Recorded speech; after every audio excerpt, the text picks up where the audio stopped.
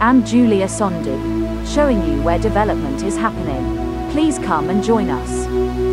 As an indigenous IT powerhouse with global connections, Zinox is proud to be the first internationally certified branded computer OEM, original equipment manufacturer, in West Africa, the first OEM in West Africa to receive the WHQL, Windows Hardware Quality Labs, certification and the first computer hardware manufacturing and ICT integration company in Nigeria to receive the ISO 9001-2000. Leonard Stanley Nnamdi Ekeh, born February 22, 1956 in Imo State, Nigeria, is a Nigerian businessman. He is the founder and chairman of Zinox Group. Technology has been demystified. If an American can do it, I can do it better. And I've boasted I can do it better because I understand the architecture. Africans are taking control, and this is what civilization is all about. He is also the chairman of Conga.com. Ekeh was born in Ubamiri in Baitoli, Imo State, to a middle-class family with 3 brothers and 2 sisters. His mother was a dietitian, and his father was a nurse. Leo Stan Ekeh started Zinox Technologies Limited in 2001 to manufacture computers. He ensured that at launch Zinox computers already had the WHQL certification, the first in sub-Saharan Africa, consolidated 5 years later with the attainment of the NIS ISO 2000-9001 QMS certification. In October 2013, the company announced the production of its computer tablet line named Zipad. In February 2018, Ekeh's company Zinox acquired Conga.com from its owners, buying 99% of the total company shares. Leo Stan Ekeh, Africa's technology miracle child. Rarely in this part of the world would you find a man like Leonard Nnamdi Stanley Ekeh, better known as Leo Stan Ekeh. For starters, Leo Stan, as he is fondly addressed, is not your regular fellow. He ranks well and truly as an unusual entrepreneur, one who is not only absolutely outstanding at what he does, but a man who also stands head and shoulders apart from his peers. The story of technology in Africa and in his native Nigeria would decidedly be incomplete without a mention of the many pioneering roles Ekeh played in this domain. But it is in chronicling his amazing journey of well over 3 decades in the field of technology that some of the exciting qualities that make Ekeh outstanding align in sharp contrast. Born on April 22, 1956, in the rustic town of Ubamiri in Mbaitoli, Imo State, Ekeh is of the baby boomer generation, often defined as people born from 1946 to 1964, during the post-World War II baby boom. Remarkably, members of this generation fall among the most digitally disadvantaged, especially when compared to their more technology-savvy counterparts in the Millennials or Gen Z generation. In fact, research by the Pew Internet Project shows that baby boomers dominate globally among current internet non-users. But it goes even beyond that. More than half of the members of this generation say the main reason they don't go online now is because they don't think the internet is relevant.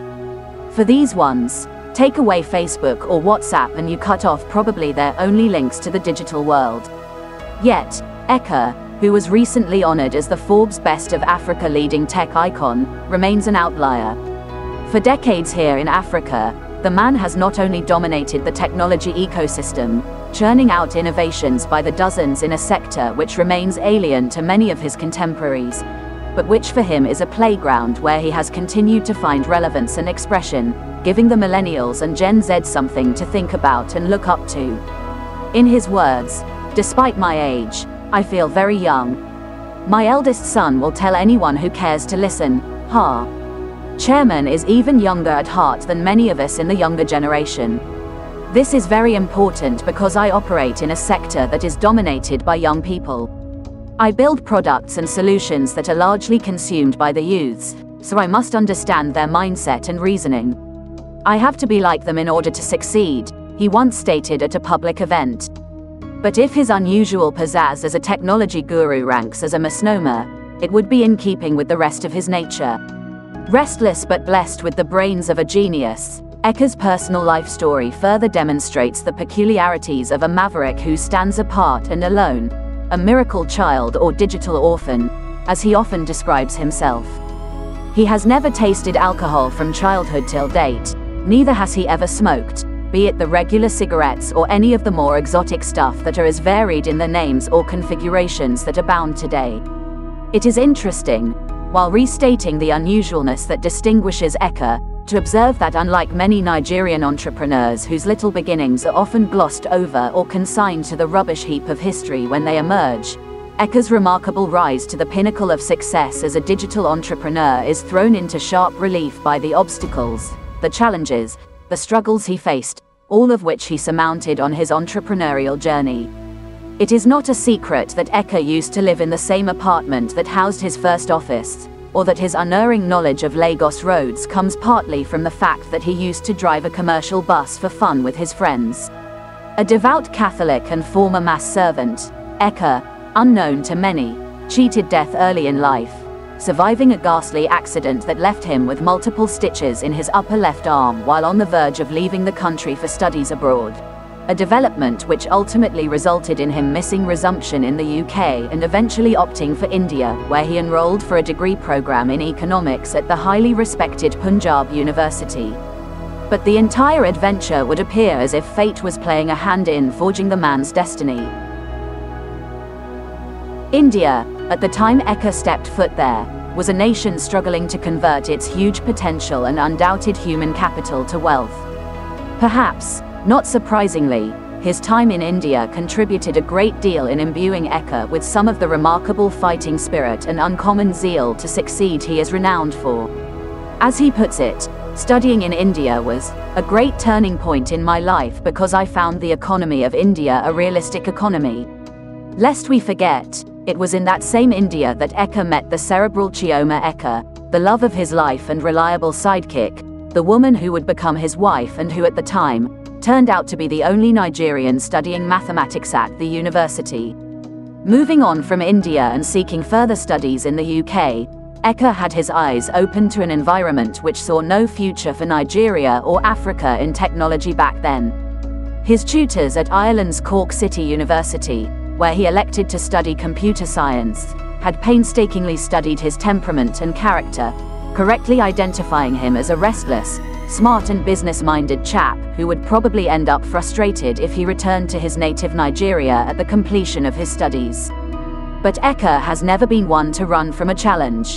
Armed with a postgraduate degree in risk management from a shared course at Nottingham University and City University, London, he had been faced with the prospect of completing a master's degree in business law at what is known today as London Metropolitan University, or terminating the program after 8 months and converting his final school fees to return to Nigeria and launch his first company, Task Systems Limited. Ekeh chose the latter, and the rest, as they say, is history. For a man whose early ambition was once to own the largest transport company in Nigeria, Leonard Stanley Ekeh's pivot to the technology business, as well as his subsequent dedication to creating a digital identity for Nigeria and putting the country and Africa, by extension, on the global map, is the stuff of legend. Ekeh's many exploits, pioneering desktop publishing and computer graphics in West Africa and computerizing over 95% of media, multimedia houses and book publishing houses in Nigeria in 1987 through Task Systems, pioneering digital dispensing fuel pumps in partnership with Elf Petroleum and Schlumberger, France through his company Stanoil after he was cheated by a fuel attendant using the analog pumps, launch of the first locally assembled and internationally certified computer brand in sub-Saharan Africa, Zinox Computers, pioneering sub-Saharan Africa's leading and biggest technology products distribution company, TD Africa, deployment of the single largest e-library and wireless cloud rollout in Africa, his status as the early pioneer of e-commerce in Africa with BuyRightAfrica.com, his sterling role in midwifing the biometric digital revolution in Nigeria, saving the country huge embarrassment by delivering the Independent National Electoral Commission, INEC, voters' registration in 2006 when foreign contractors could not deliver after months of promises, repeating the feat 4 years later when he supervised the biggest single ICT digital rollout in Africa with the deployment of the Direct Data Capture, DDC, project with INEC in 2010 valued back then at over $170 million. Among many others too numerous to list out here, are well chronicled. But it is to the credit of his indefatigable nature and passion for Nigeria that, at an age when many of his peers were considering calling time on their careers, Ekeh decided to take on a challenge that even the most optimistic of his backers saw as a suicide attempt.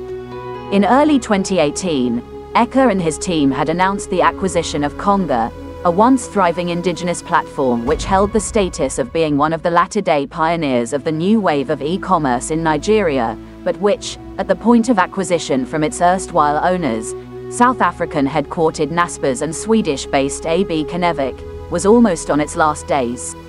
It was a piece of business whose echoes reverberated around the corridors of the global business world. For many, the acquisition of Konga would be the final straw that would break the irrepressible juggernaut that Ekeh represented.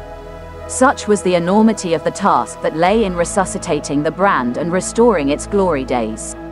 Or so it seemed. 4 years down the line, Konga, written off by many, has under new management, not only risen from the ashes of its near exit from the Nigerian e-commerce market, but is now the toast of desirous investors the world over and being touted as the potential leader of e-commerce in Africa. It is proof of the magic wand that Ekeh wields, that gifted touch he brings to bear and the sagacity, mastermind at work behind his always clean-shaven pate that Konga, which reports reveal was once hemorrhaging about 400 meters per month, is today the first African e-commerce brand to turn a profit. No doubt, Leo Stan, as his friends call him, is a national treasure, but he remains a man whom many believe, and rightly so, has hardly received the kind of recognition and acclaim he deserves from successive Nigerian governments. A man of extreme humility and a renowned philanthropist, Ekeh's massive contribution in promoting digital democracy and ushering millions of Nigerians and Africans into the digital ecosystem remain unmatched across the continent. As he turns 66 today, it would appear Ekeh, who has never hidden his ambition of building the first and biggest 360 degrees integrated ICT conglomerate out of Africa, has come full circle on his wish, especially with the addition and impressive turnaround of Konga, now a flourishing e-commerce giant, to a formidable cast of thriving entities in the Zinox Group with proven and advanced competencies in a wide variety of tech-driven deliverables across verticals. But it is also in keeping with Ekeh's status as a rarefied, unusual breed of entrepreneur that one would be hugely surprised if he quits innovating, even at 66. As he succinctly phrased it, "My strategy from childhood as a poor fellow was to cause disruptions, hence the decision to venture into technology which allows room for constant innovation. The only way I can sustain my dominance in the marketplace is through constant innovation, and this is tied to sleeping less and eating healthy. It is important that in that hunger to be successful, you institute strong auditable system and structure which sustain your business." At 66, Africa's technology miracle child remains the poster child of all that is great in humanity. This is the end of our program today. See you on Intervlog same time tomorrow. Thanks for watching. Please like and subscribe to my channel and press the bell icon to get new video updates. Thank you for watching Intervlog.